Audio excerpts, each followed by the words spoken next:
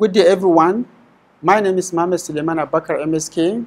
Today we're going to discuss physics. Topic: motion.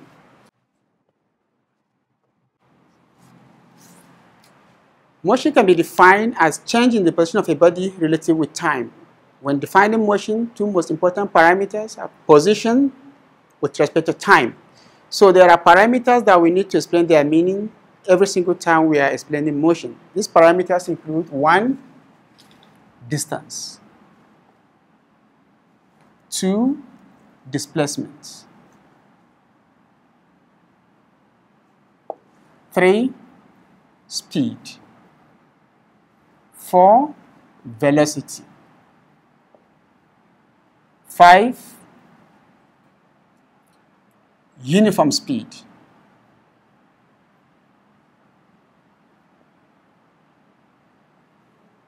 6, uniform velocity;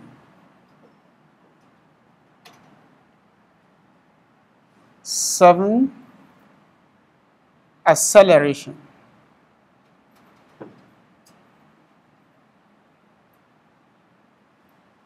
8, retardation.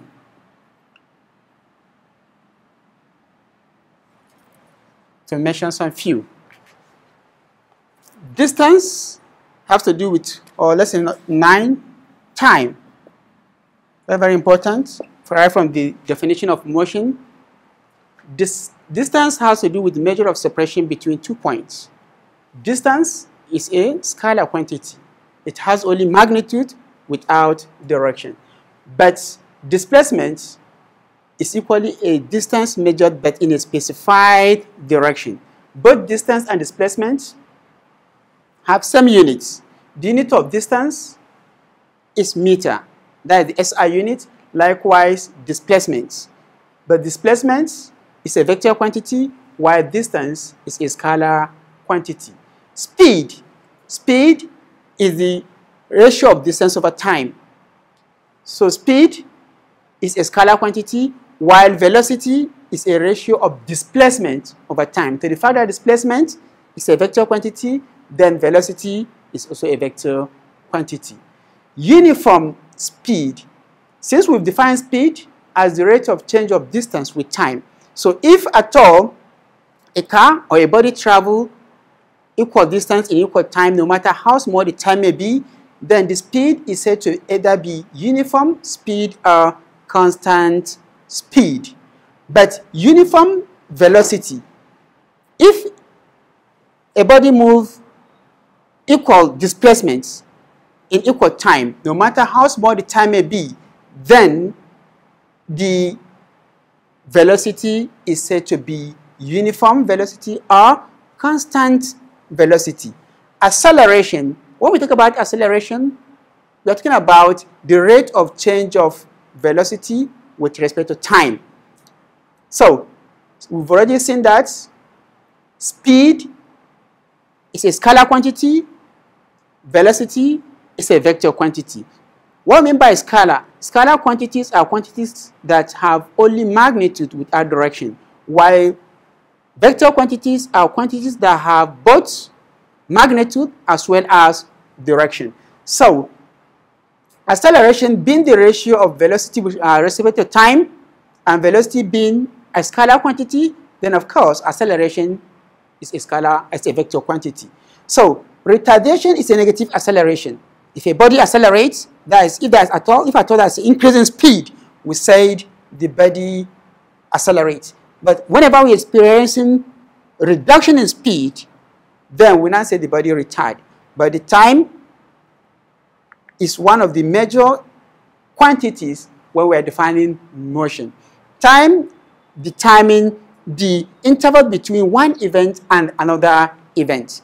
Time is a scalar quantity, and the base unit of time is second. So these are some of the important parameters that we need to know every single time we are defining motion. So there are symbols from this parametric data that we need to use to derive the essential equations of motions.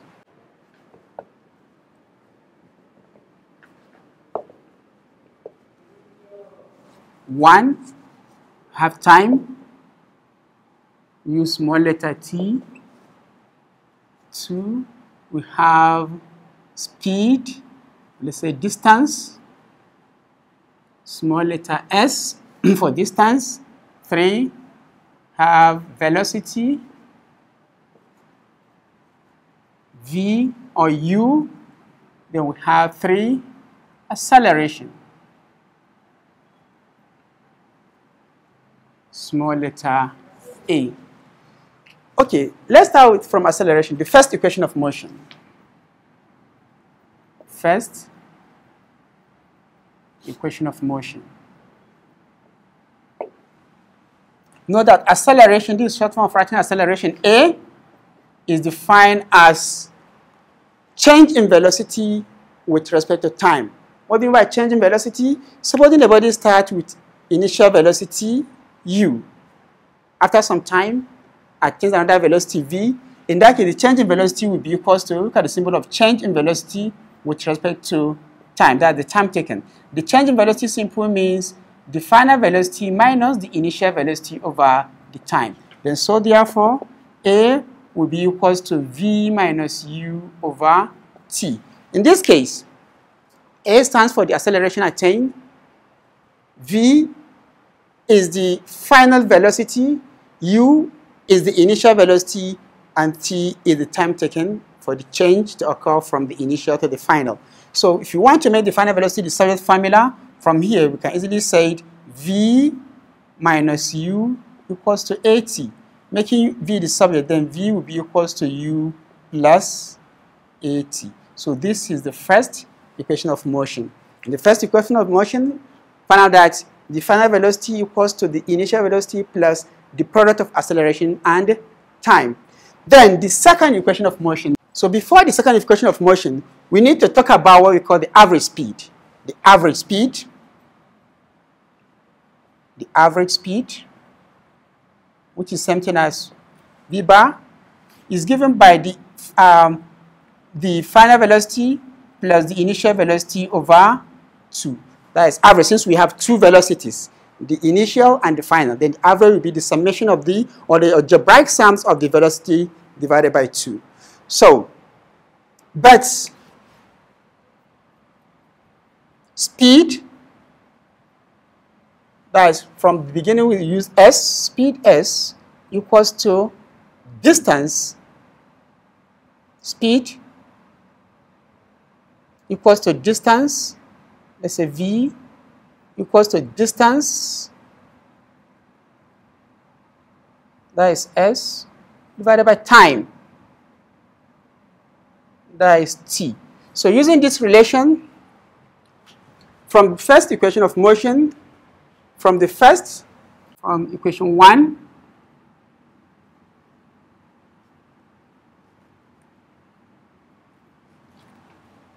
here we've already given that speed equals to distance over time.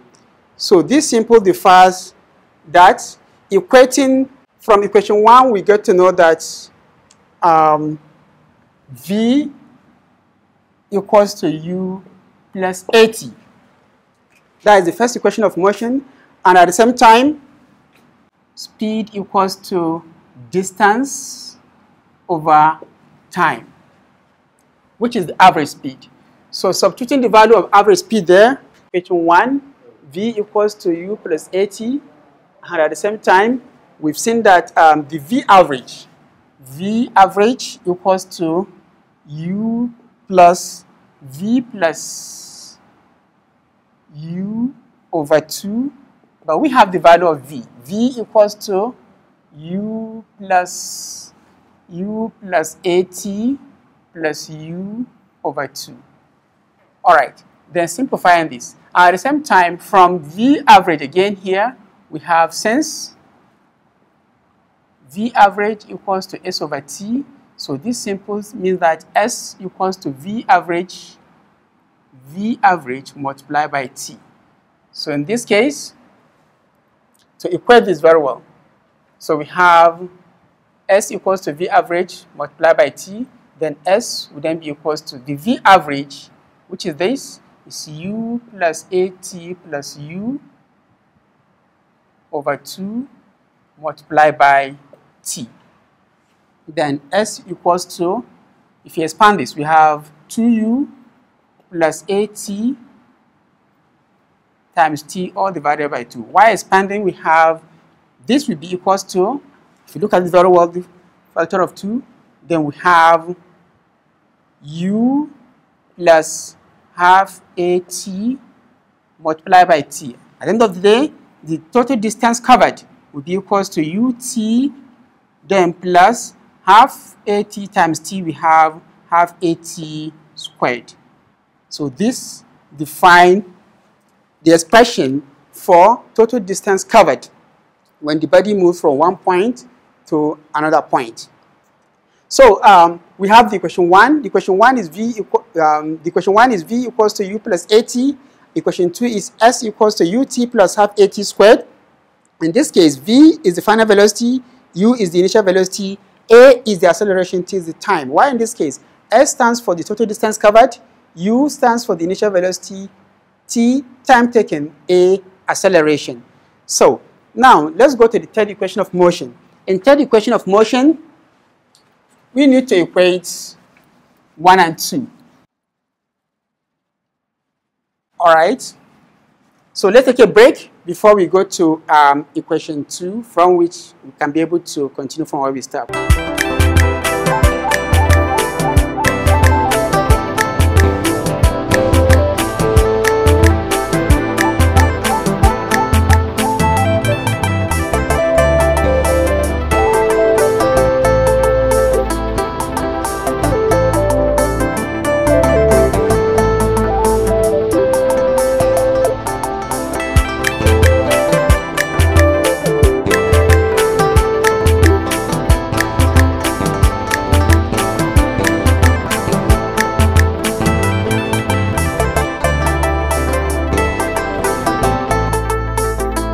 Welcome back, everyone. Earlier before the break, we were able to derive the two important equations of motion. The first one is v equals to u plus at. The second is s equals to ut plus half at squared. In both cases, v is the final velocity, s stands for total distance covered.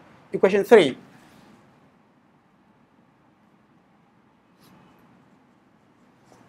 From 1, look at equation 1. Equation 1 says v equals to u plus at. If you decide to square both sides, squaring both sides,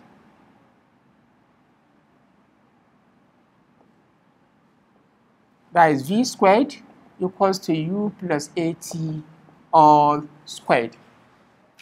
Squaring both sides, the left side is squared, likewise the right side. So expanding the right side, we have v squared equals to, the simplest way to expand, look at u, since the coefficient is unity, you assign the square to u, use the square to multiply all the terms within the bracket. 2 times u, 2u times at, this positive sign, right, plus 2u at. At the end of the day, you assign square to the last terms here, plus a squared t squared. All right, so let's look at common factor here. If you can be able to factorize, still have v squared equals to, common factor, have, first of all, have u squared, something common here, we have a, we have t, 2, though 2 is not common here, so when you say plus, when you say 2 into, we have 2u into this, or let's say 2u. V squared equals to u squared plus 2a. Then 2 cancel 2a cancel a, you have below to ut plus, there's no 2 here, we then take reciprocal. Then a cancel a, we have at squared. All right, so now we have v squared equals to u squared plus 2a. But from equation 2, we have s equals to ut plus half at squared, meaning that ut plus half at squared is something as the total distance covered. So this is s. So at the end of the day, this is equation 3. So in a nutshell, Here we have v squared equals to u squared plus 2as, in which v stands for the final velocity, u stands for the initial velocity, a stands for acceleration, s stands for the total distance. So in summary, the three equations of motion are, the first one is v equals to u plus at. The second one is s equals to ut plus half at squared. Then the third is v squared equals to u squared plus 2as. So with this, we can be able to solve problems that has to do with motion. Example.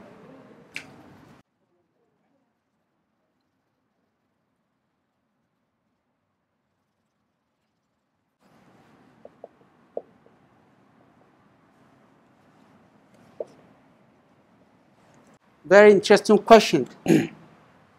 So solution comes here. First of all, always try to read through the question and bring out the key points. Very, very important. A body moving with an initial velocity of this. Look at initial velocity of 30 meters per second. In this case, you write initial velocity always u equals to 30 meters per second. Accelerates uniformly at the rate of 10 meters per second. We have a equals to 10 meters per second squared. Since it's acceleration, and remember we say uniform acceleration is when a body change, when the velocity of a body change at equal time, no matter how small the time may be. So in this case, it attains a velocity of 50 meters per second. That's another velocity, that is the final 50 meters per second. So the question says, what is the distance covered during this period? Distance is s, which is unknown.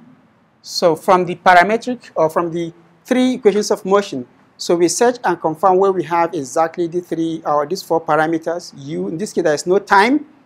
So take a look at this. In the first equation, there is time. In the second, we have time. While in the fourth one, there is no time. So in this case, supposing we are, say, using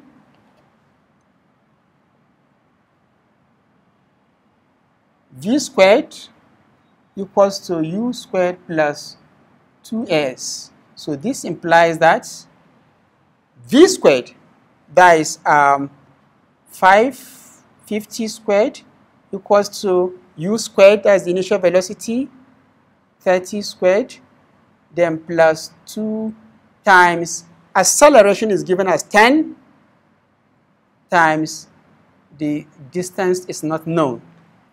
So the best way to handle this question is, let's use difference of two squares. In this case, we have 50 squared minus 30 squared equals to 2 times 10. 2 times 10 is 20, then 20s.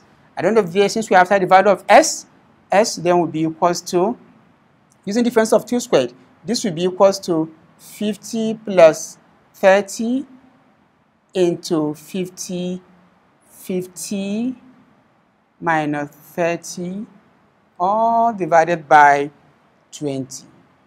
So we have the distance covered will be equals to 50 plus 30, that is 80, times 50 minus 30, that is 20, all divided by 20. So at the end of the day, can easily say 20 cancel out 20, leaving behind 80. So we have 80 meters.